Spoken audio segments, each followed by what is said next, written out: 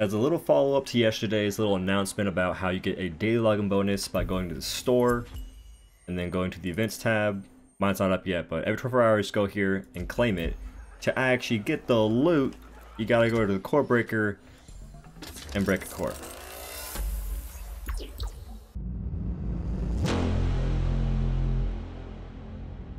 How's it going, y'all? My name is OhDough. Hope y'all doing pretty well. In this video, I'll be describing the new trial week, which is week 11, and trying to give you guys some tips to fight it using the new Aether weapons, or new fist weapons, called the Aether Strikers, which are a ton of fun, especially in this trial, because mobility you can use with these weapons makes it, it makes it pretty good. This week has a couple of things. Like, what are the modifiers? This week has 5 modifiers. You've got Volcanic Vitriol. This is in normal mode. This is where volcanoes erupt from the ground, spewing lava pools around the battlefield. Just bring Molten. You bring Molten, you bring Fireproof. This becomes a non-factor, besides the fact that it can kind of body block you if you're close to it, so just try and avoid where the volcanoes erupt at. Like, avoid like the giant mass in the middle of the battlefield, and you'll be fine. The next modifier is called Behemoth Blitz. This is also in the normal mode. This is where Behemoth attack speed is increased. On Skarn, it's not too big a deal because it's already, it's already like a slow-ish Behemoth, so this is just making it more moderate in terms of its speed. So it's not a big deal for that modifier to be around. And moving past that, you got Combustion, Behemoth's physical attack set slayers on fire, Molten Fireproof. That's all there is to it. And Inferno, Behemoth's on fire effects last longer and deal more damage. Again, you legit just bring Molten. Last one is Shockfall. Behemoth rock attacks, shell shock, and deal bonus damage to slayers. So, on Skarn, its attacks do a lot of damage. I'm pretty sure that its charge will nearly one-shot you. Its slams will nearly one-shot you, and I think that might be a factor with Shockfall. But regardless, like, this modifier doesn't really matter that much because you're getting hit so hard anyway, you probably will die.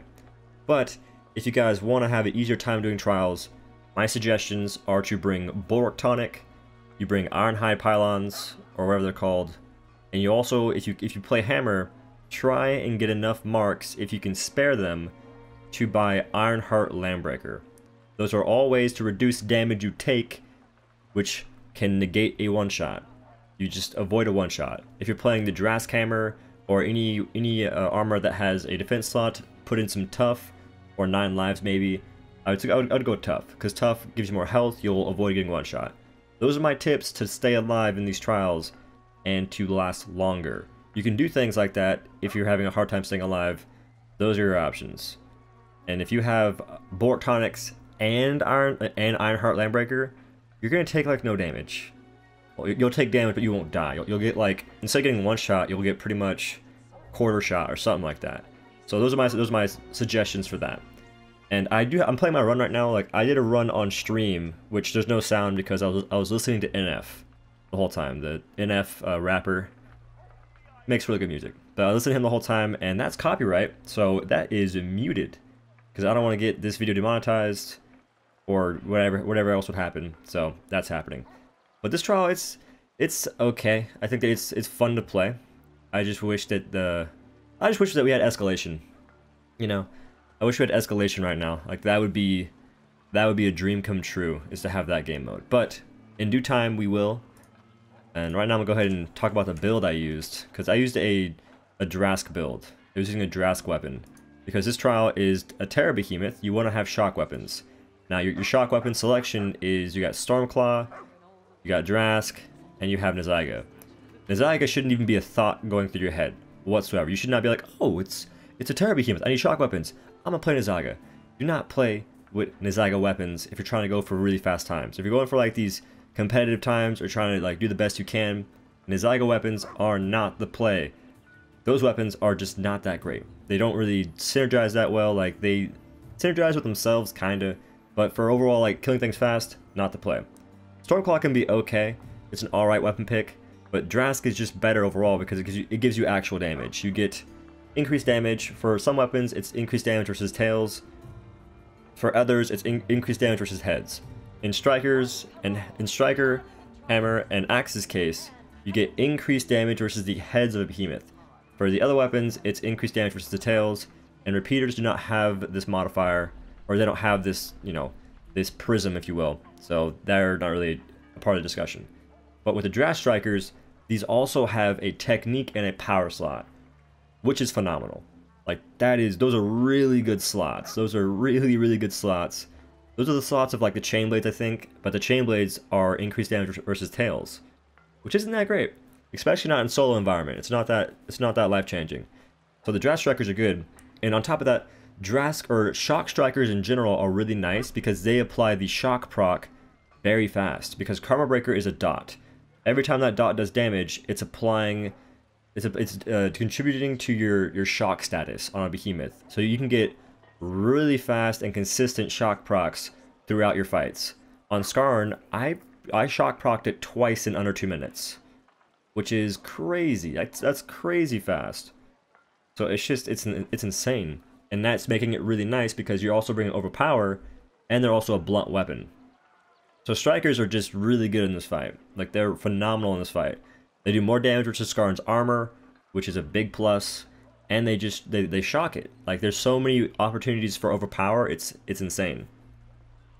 So it's a really, really good weapon choice. But for the build, I've got Titan's Crash. That's a special that is just, it's better than the other special because it does stagger damage and it's really quick to use. Those are like the two main reasons. And also, if you guys like the damage from Titan's Crash, you'll see like, oh, I did like 5k damage, but Admin Bolt does 7k. Well, Titan's Crash has an AoE attack as well, and that does like around 1000 damage. So you're doing like 6k damage, and you're also doing stagger damage on top of that. So this attack does a lot of damage. But for my modifier, I have Cyclonic Strike Plate. This is the modifier that I like to use. I think I would use Echo Plate or Echo Bracers, whichever one works with crit. If I had crit chance in my build, but I don't, because my build also, I'm not going for low life, because the way my perks are set up, you know, you can't. It's just not a good idea for me, at least, because the perks I have are the ones I want. So I'm gonna stick with that. Now, for my helmet, I've got Rezakiri helmet, the chest, Hellion, the gloves, Hellion, and the feet, Koshai, with the Drask Lantern. And I'm going with Drask Lantern because Skarn's a Terror Behemoth, and Shock is better against it. I'm not like 1000% sure, or 100% sure, if Drask Lantern is like that much better than like, say, Embermane. But in the case of the strikers, I don't want to have too much attack speed. I've already got Conduit and Molten. That's, what, 45% extra attack speed, including my Tempest Form attack speed buff from the strikers themselves, which I don't know exactly how much attack speed you get from that. But that's a lot of attack speed. And past a certain point, there's not really much you can gain from having more attack speed, especially if you have to like spin stuff to get it. So I'm good on attack speed. I don't want any more. Instead, I want to focus on damage now to have a more even dispersion of my perks and whatnot. But yeah, that's the build. And like I said, trials this week, they're rough. They're rough. I think that last week was like a little nice break from all the craziness of trials. It was a super easy week, which was nice. It was nice to see that, TBH. Nice to see folks, and I hope that folks took advantage of that, because I made a video and I tried to say, hey guys, this is a really easy week. If you guys want your marks, just try this week. Like, not many things will one-shot you, aside from like all the meatballs. Like, it was Olive Garden came back with a vengeance, man. But aside from that, it was a really easy week last week. Wait, no, last week was Shrike. I don't know what day it is. Whichever week had Charog, that was the easy week. I don't know. I think it was like week 9, but the weeks are just going. The weeks are fusing together. I don't know what's what anymore.